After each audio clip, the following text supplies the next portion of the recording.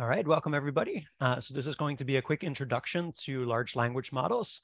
Not so much how to build them, but more how to interact with them, what we know about them now, and what their ethical implications are as well. And so today, if I can click in the right place, there.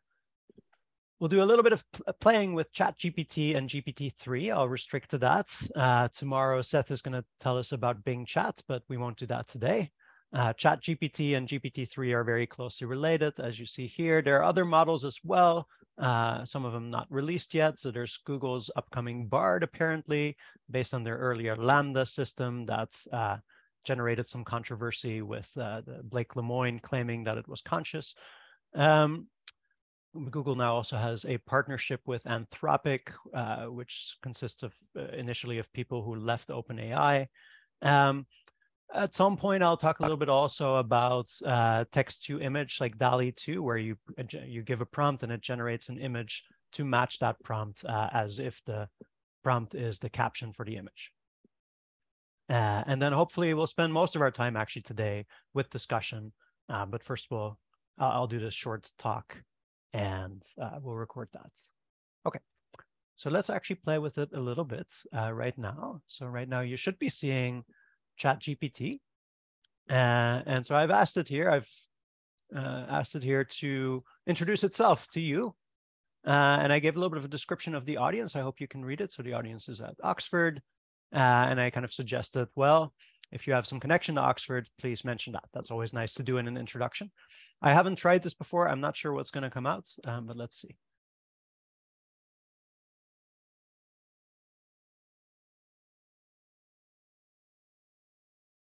Okay, it points out it's not directly affiliated with Oxford. It can provide information and insights on ethics in AI. Doesn't have ethical standards of its own. Its ChatGPT is generally designed to be quite cautious to say anything about having personal beliefs and so on. Let's see what else. Oxford has been at the forefront of research on AI ethics. Thank you. And it mentions well, it mentioned some other institutes besides our own. Maybe we're too new for it to have learned about us. Okay. And if you haven't played with this before, I recommend that there's lots of things you can do with it. You can ask it to write in different styles. I spent the first year of my adult life in Southern California, so I think I'm allowed to do something like this.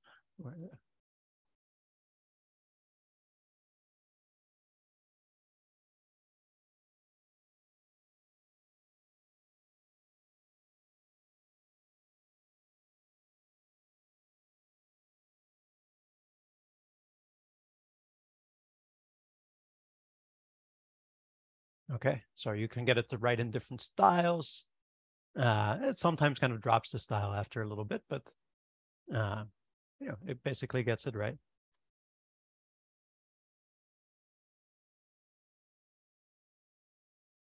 You can write in different languages.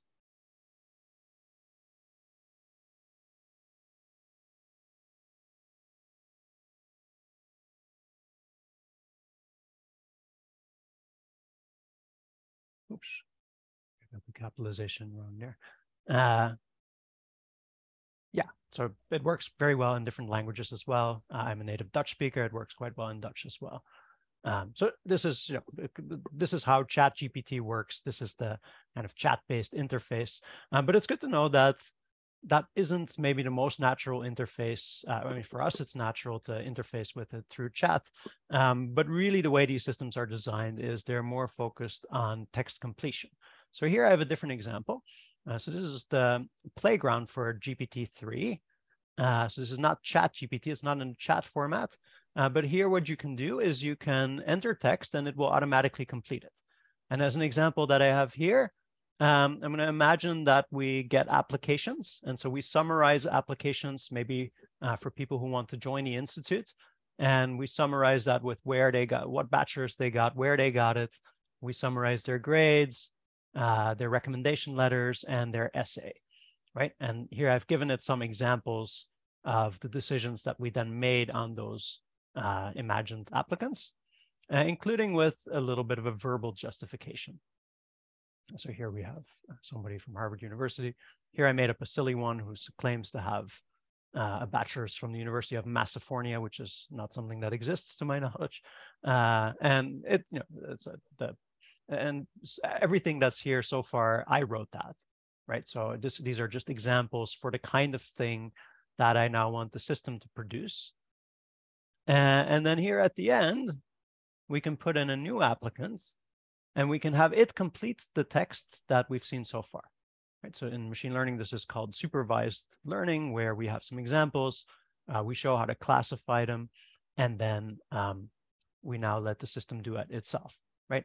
And this just shows you that you can use something like GPT to do that directly.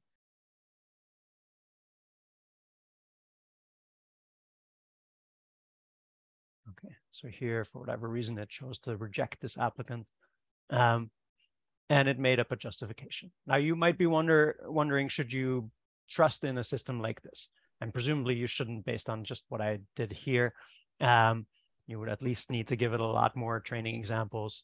But you might also wonder about whether a language model by itself could really do a good job of classifying applicants this way. Is this a responsible use of this kind of a system? So that's intended to generate some questions in your head. But also here again, I want to emphasize this idea that this is a natural way to interact with these large language models, and that's kind of the default way to interact with them, which is just completion, right? Where it tries to predict the text that is about to follow and gives a sample of that. And of course, you can then also use that for chat, because it can also predict how a conversation between two people would continue. And that's how the chat functionality at some level works. Okay, let's look at some other examples. Let's talk first a little bit about how good these systems currently are. So here, I'm going to make ChatGPT do a little bit of reasoning. I hope you can read the little sort of puzzle here at the top right. We say, well, we have 5 cakes, strawberry, vanilla, chocolate, orange, pineapple, to be split by 3 people, but the fruit-flavored ones are too beautiful to cut. How should we divide the cakes? So just think about this little problem in your head for a second, and you can probably figure out something to do. But one question here is, well, how impressed would you be if an AI system would figure this one out, right? Or would give a sensible response to this? And do you expect ChatGPT to do so? Well, let me show you what it produced. And so it actually says, yes, let's split the chocolate cake and the vanilla cake into 3 equal portions each. So we cut those and we can leave the other ones untouched, right? Which is presumably kind of the intent of this little puzzle. And then it continues. It then also goes into how to divide the remaining fruit-flavored cakes. And then we each take a piece. There's a little bit of a funniness here that, like, well, each person that way gets to enjoy a slice without having to cut them, but presumably you still need to cut them in order to get slices. So there's some funniness going on there. But for the most part, it did a really good job, I think, on this little puzzle. And if you had asked me even 5 years ago whether a system like this would be able to do reasonably well on a little puzzle like this, I would have been really surprised if it would. All right, so that was a good interaction. Here's a bad one that I had. So I asked it to draw a map of the world in ASCII.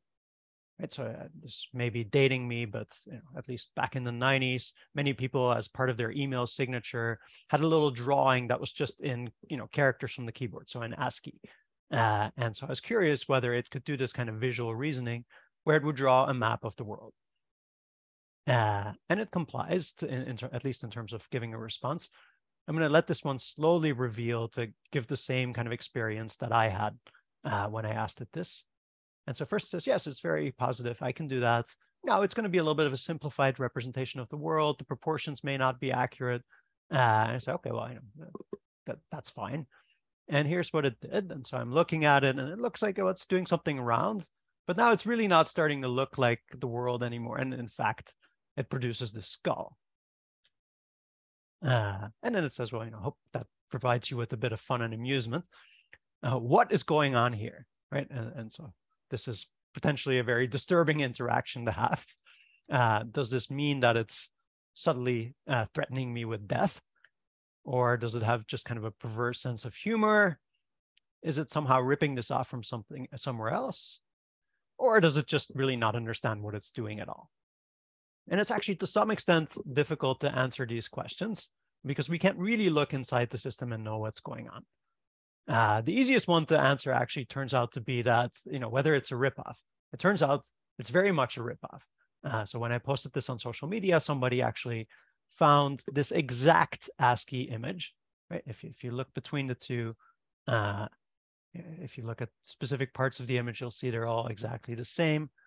That it found somewhere presumably it found somewhere on the web, and dating back to 1995. And it doesn't give any credit or anything at this point, right? So we'll come back to this point of to what extent is it memorizing things that it has been trained on and then just plagiarizing those. This one dates back to 1995, apparently. Why is it returning this one? It's not clear. Maybe what's going on is that the URL for this website is actually ASCII world. So maybe it picked up on world, but I can't be sure. Good. Okay. But presumably here it's not actually threatening to kill me. It just doesn't really, it's very bad at ASCII art in general, which kind of makes sense intuitively because maybe it doesn't have very much training data, and it generally doesn't have a lot of visual data to train on. So it makes sense that its visual reasoning maybe isn't as good. Here's another attempt to make it do something useful. Let it give you directions. Okay, so here I was in Washington, D.C. for a conference the other week. And so you can ask something like, how do you walk from the US Capitol to the Washington Monument? And please give detailed step-by-step instructions. And here it produces something that superficially looks quite reasonable. Right, step by step. It says in the end you will have successfully walked. Let's actually look at what the directions have us do. So here, this is from Google Maps, and the walking directions here are not the ChatGPT ones. These are the Google Maps ones, right? So Google, of course, has lots of as technology behind this that is very much tailored to this problem. But let's see what ChatGPT actually says. It says head west on East Capitol Street. Now, I hope you can see my pointer. East Capitol Street is actually over here on the right.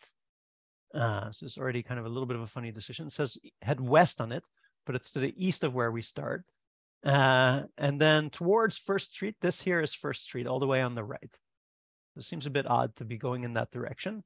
And generally, it seems to be getting confused about directions like east, north, and so on. Then it says to go north. Okay, let's go north. After about 8 blocks, you will reach Constitution Avenue. Well, we do, in fact, reach Constitution Avenue. I don't know if it's quite 8 blocks. It says continue north on First. Okay, we do.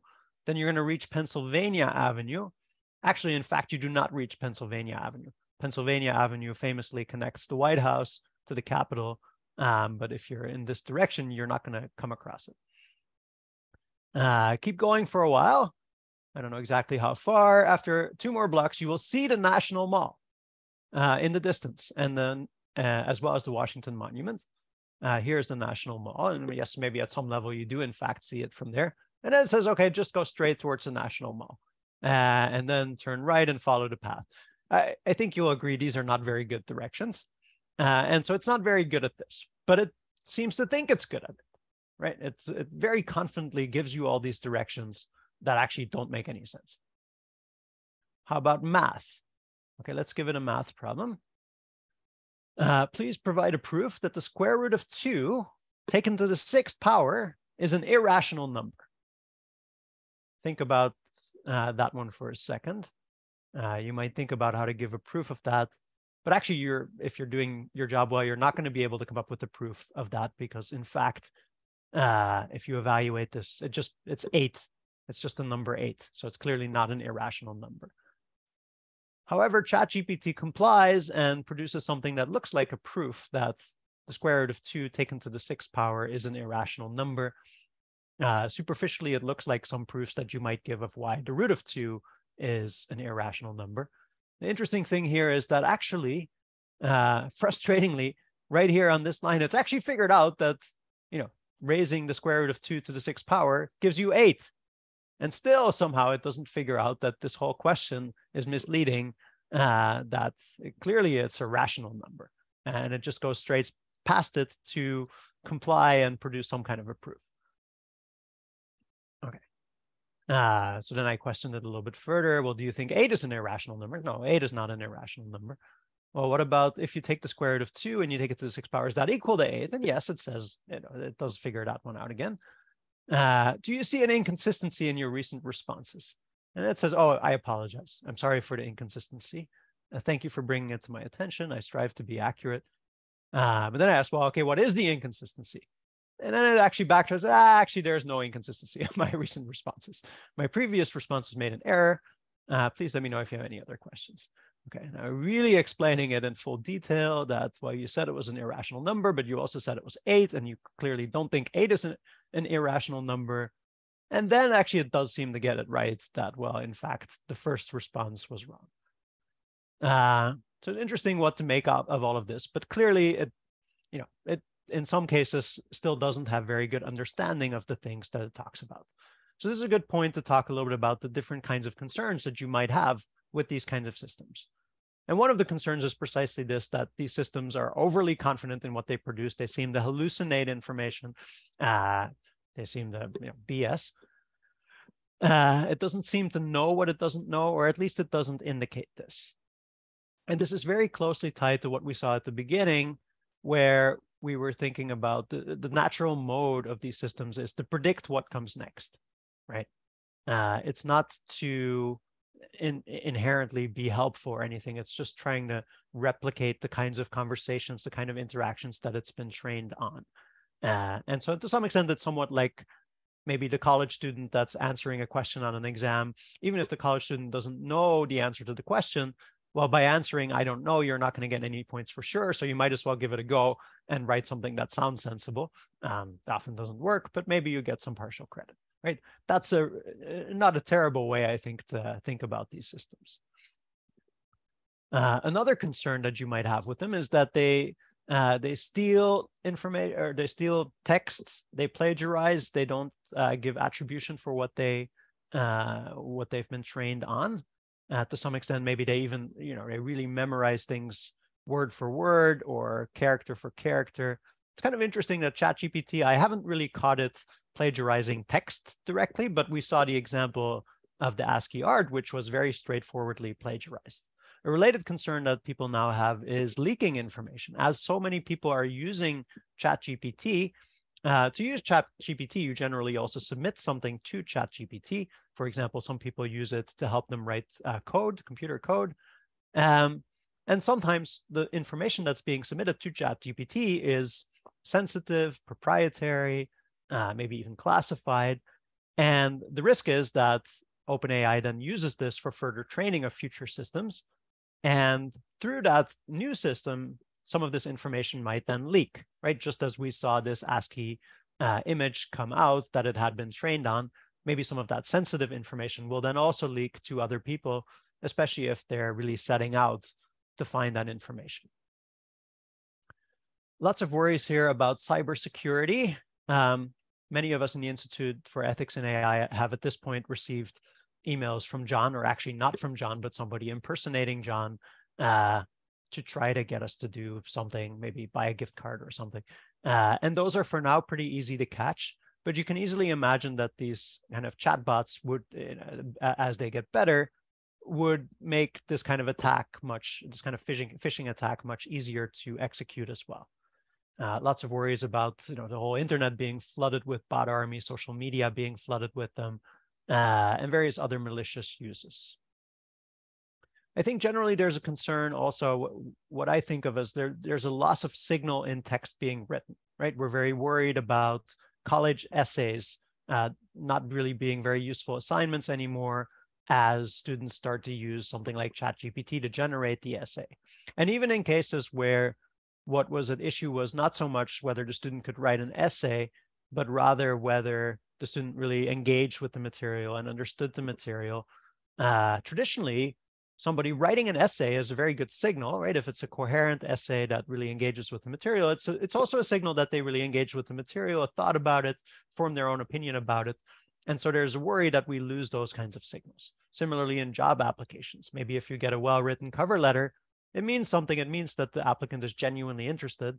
But maybe it stops meaning that if it's very easy to farm out lots of job applications that look tailored to the job, but in fact are written by a large language model.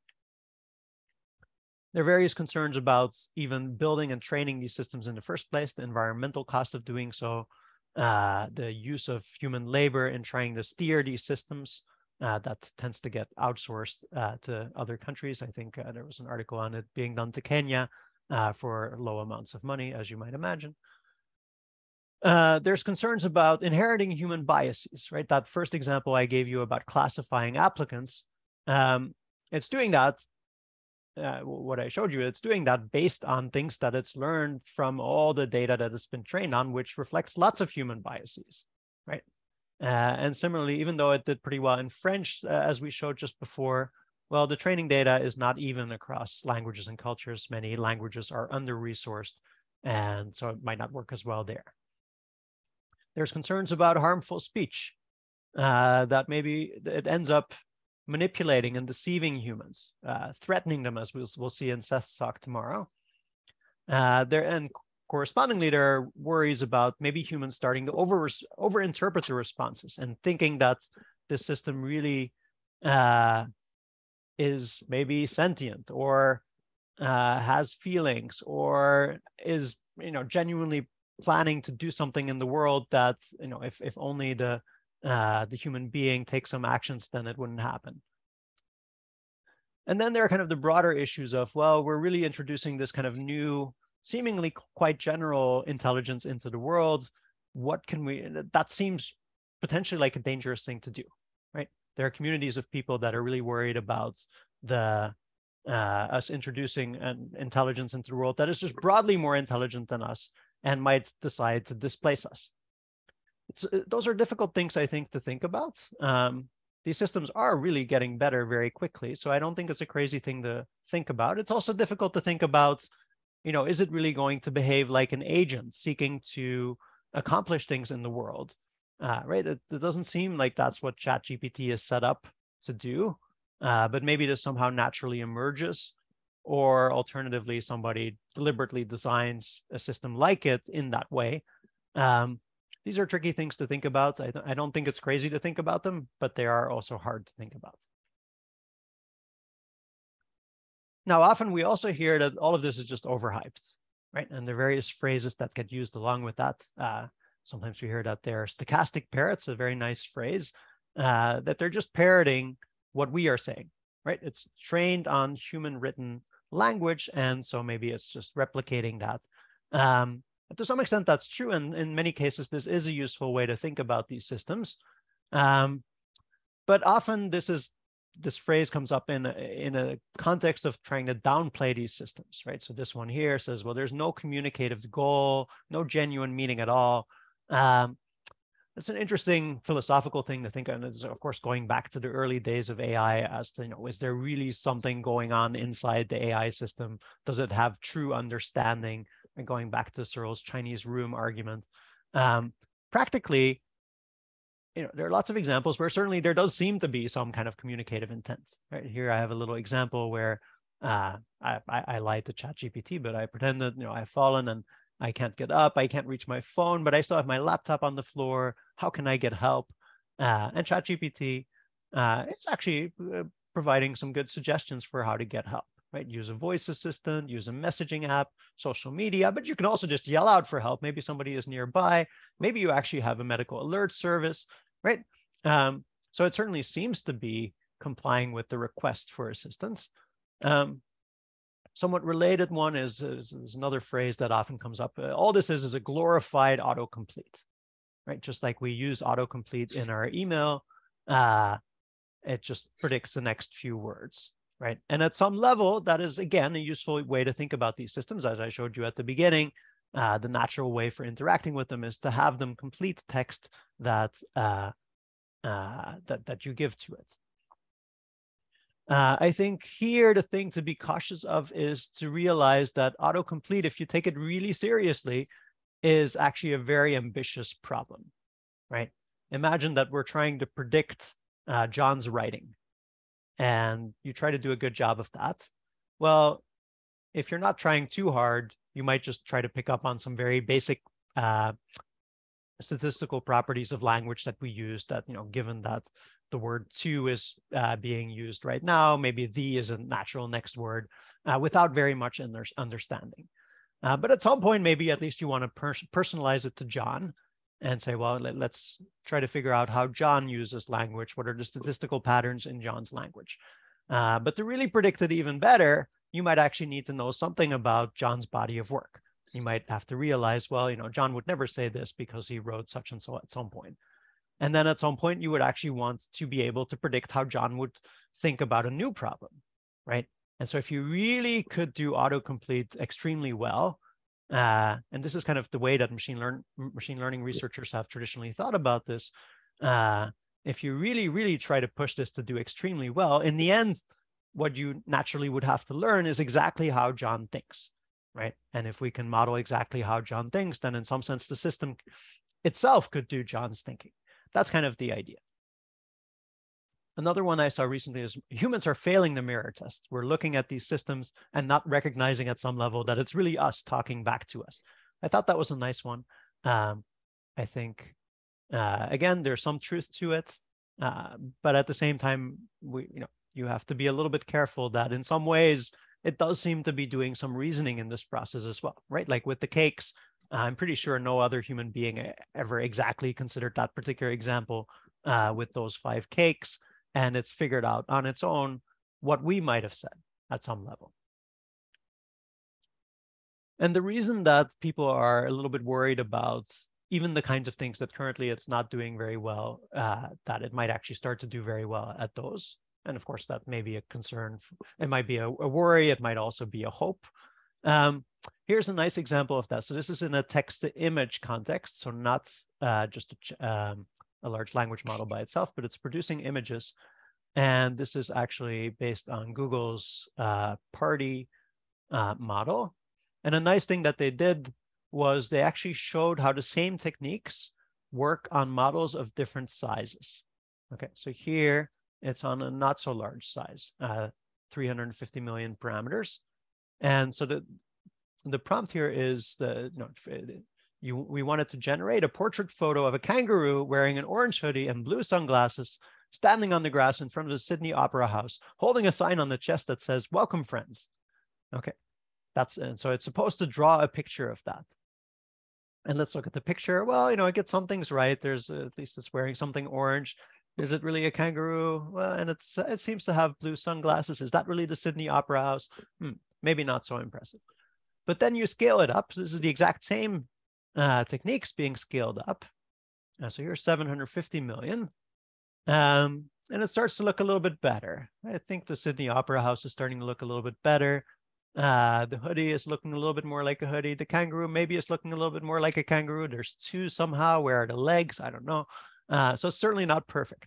And by the way, part of the reason that I'm showing it this way is that, so even though this was only, this was Google's release of this party model, but this to some extent also reflects kind of how we as AI researchers saw this emerge over time, because over time, larger and larger models got built. And so the first ones of these that we saw looked more like this because people couldn't build the really large ones yet. And then we saw things like this.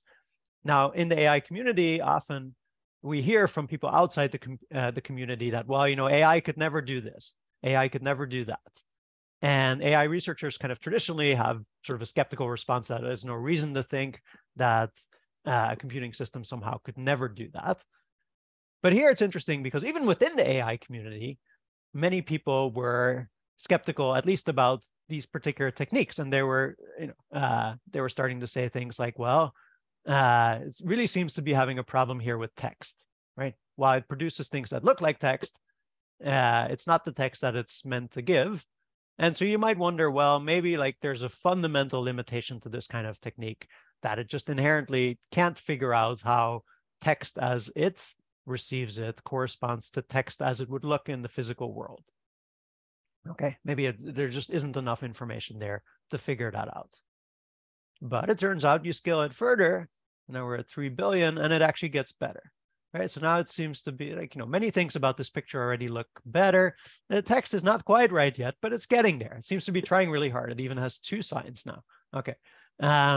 And then you scale it up to 20 billion and it actually gets it right, right? So this thing that you might have reasonably thought at this point was something that fundamentally the system would not be able to do, actually it could. It was just an issue of scale.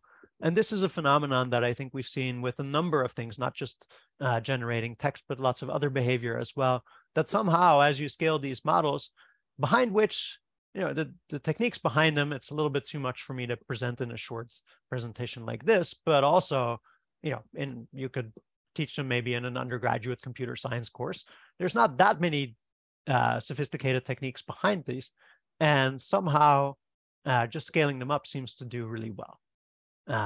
So at this point, I think lots of us are more cautious about saying something like, well, fundamentally, we don't expect these techniques to ever generalize to another, a particular kind of reasoning. We've seen it's very bad at directional reasoning so far, right? The directions I showed in DC, does that mean it would never figure it out? Well, that's hard to say, right? Maybe with more skill, somehow it would actually figure it out. Or at least maybe if additionally it was trained on some more map data as well. So in general, it seems like there's more capabilities to come. I don't see this as being the endpoint of this line of work. I imagine it will get quite a bit more impressive yet. And I think that should get us to think all the more about all these different concerns that you might have with these kinds of systems.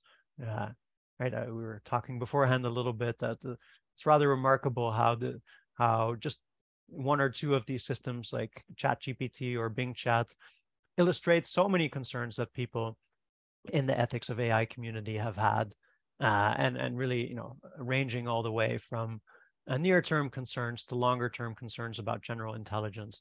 So let me end there. I will turn off the recording and then we can start the discussion.